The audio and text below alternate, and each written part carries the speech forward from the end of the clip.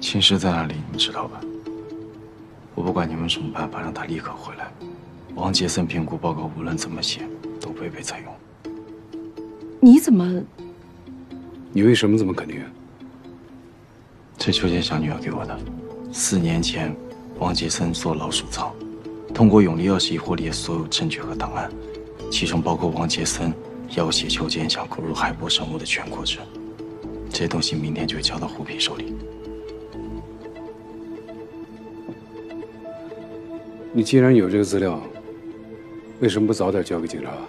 我对这个人成功失败一点兴趣都没有，因为牵涉到秦氏，我还没来得及。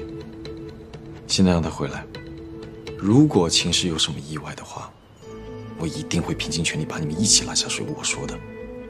你威胁我吗？你听听，他威胁我吗？他威胁浦江最好的律师，他是不是疯了？我告诉你啊，你威胁不了我们。 哎呀，行了行了，你就别逗他了。你看他这个样子，杨华，你放心，秦氏现在很安全。我先送你去医院，然后路上详细跟你说好吗？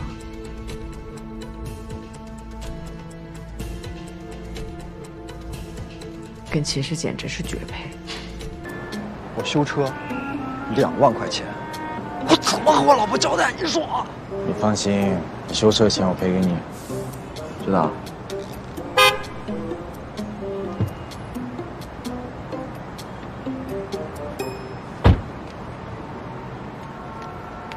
这张卡密码是6个6，卡里的钱都归你，你的车我赔，一切损失我都赔。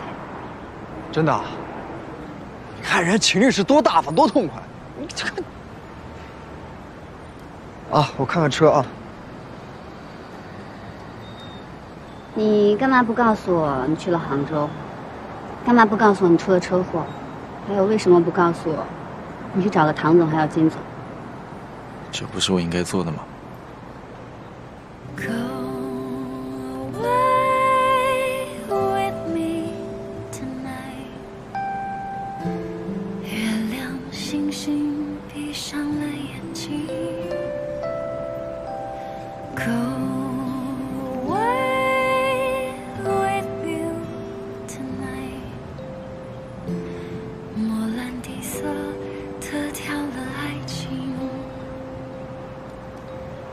对不起，没能让你做的更多。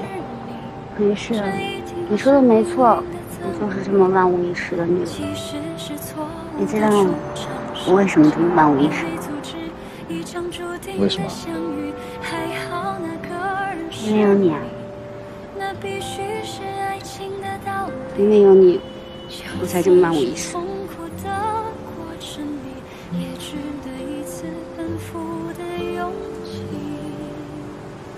这车是你们公司给你的吗？应该的，你立这么大的功，你要什么他们都应该给。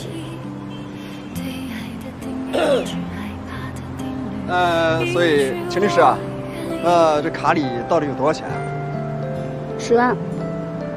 老杨，晚上日料我请客啊，你慢慢聊啊。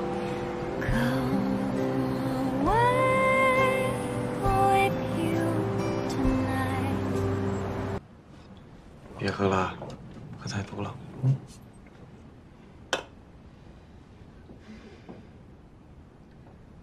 金总当时拿出那份合约的时候，其实我是特别想坦白的。当时我脑子里面有2个声音，其中一个声音是你让我审视自己的内心；另外一个声音不重要，他让我审视自己的前途，让我不要说。我当时真的是天人交战。 但是最后你赢了，你知道为什么吗？因为关键的时候，我想到了一个人。谁呀？我想起来我哥。我之前跟他坦白了，说我对他撒谎的事情。他骂你了吗？说他很心疼我，他说。 我可以不用那么要强，不用那么努力。可是我从小就看着我妈，我就知道我不能作为弱者，弱者就是会被欺负。我要加强，我要努力，我要做20%，我不能默默无闻。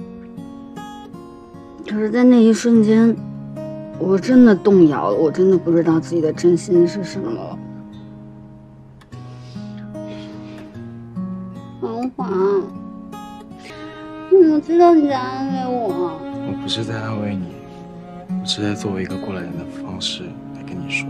真的吗？你不是唯一一个受到过诱惑，然后窥探自己内心，发现是个软弱还有贪心的人。真的吗？之前你问我跟瑶瑶的事情，我没有告诉你，我跟瑶瑶分手，是因为秋天想我跟他女儿在一起。当时我年少得志，一切都那么顺风顺水，所有大门都向我敞开，所有人都告诉我，假以时日，我一定可以比邱建祥更成功。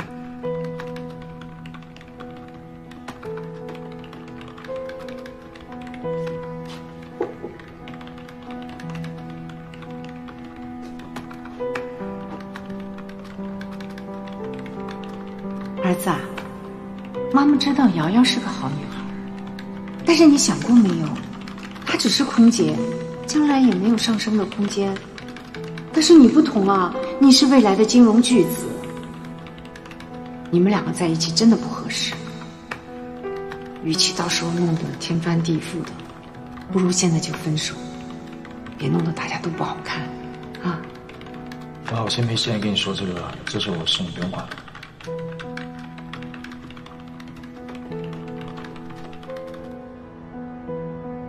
我一再跟瑶瑶许诺，不会离开她，也不会答应邱建祥的建议。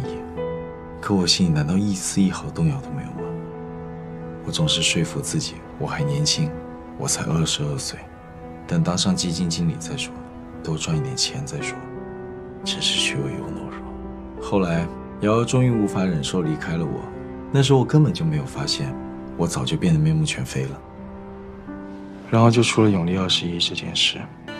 可是你不一样，你在关键时刻做出了正确选择，检讨你自己的得失。你会因为自己的恶念感到惭愧，说明你是个非常勇敢、善良的人。如果我需要律师，我一定会把所有东西都交给你。如果唐总、金总懂的话，他们就不会让你离开。那如果他们没有这个眼光，那也没关系，咱们就单干。